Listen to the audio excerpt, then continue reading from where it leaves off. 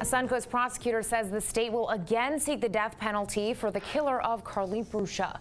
A 4-3 decision by the court Thursday vacates the death sentence of Joseph P. Smith, who was convicted of raping and murdering the 11-year-old on the Suncoast in 2004. In 2016, the U.S. Supreme Court decision found Florida's death penalty process unconstitutional. The Herald Tribune reports juries must now unanimously agree on critical findings before judges can impose death sentences. Carly's father, Joseph Brucia, calls the vote a travesty.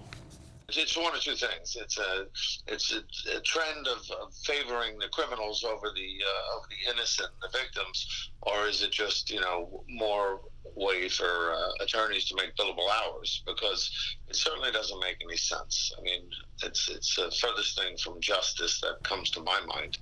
The date of Smith's new penalty phase has not yet been announced, but Brucia says he will be attending alongside family.